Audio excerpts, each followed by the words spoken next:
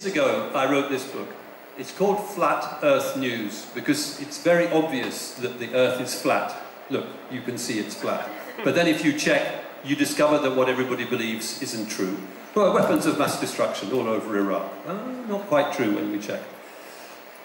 So it's about that book. So 10 years ago is about, well, it was arguing that mainstream news organizations are structurally likely to produce stories which contain falsehood, distortion and propaganda. And it's to do with what I've just been talking about. They use press material, PR material, and they don't check. So what has happened in the 10 years since then, I would think it has got much worse. Because the thing that's driving that is the shortage of money in newsrooms. And when I was writing the book, the problem really was that our news organizations had been bought up by big corporations who were interested in making more profit. So they would reduce the number of staff in the newsroom and increase the output. But since then, this monster has come along, the internet, taking away our two main sources of income in a huge scale, the money from selling newspapers and the money from selling advertising. So that structural pressure is worse now than it was.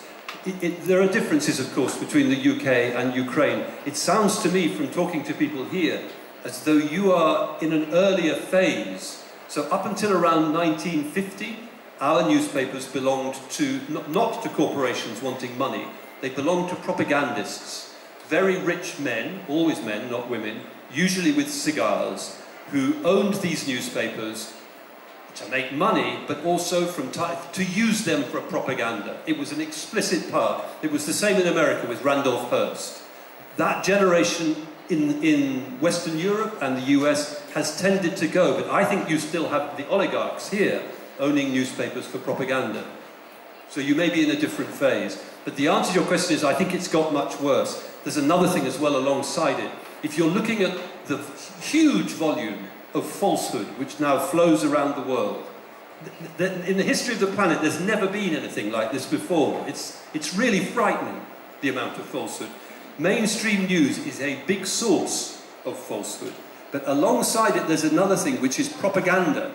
So the propaganda activities of Western nations, Russia, of Israel. Did you see Netanyahu pouring falsehood into the public domain about Iran and nuclear weapons about 10 days ago?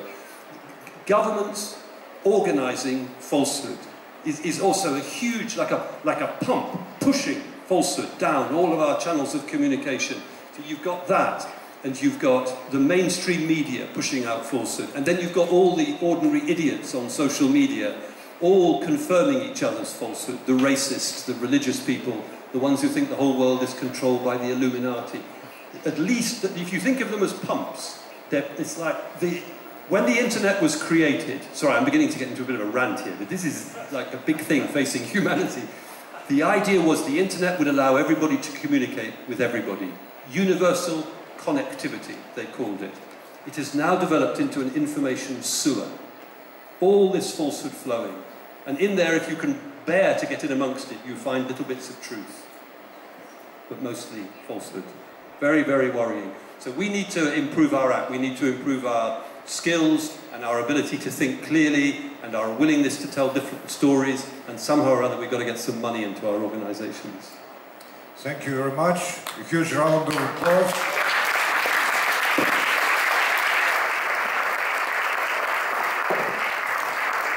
Історія про те, як поширювалося, як Guardian публікувала певну інформацію, що робив уряд у відповідь на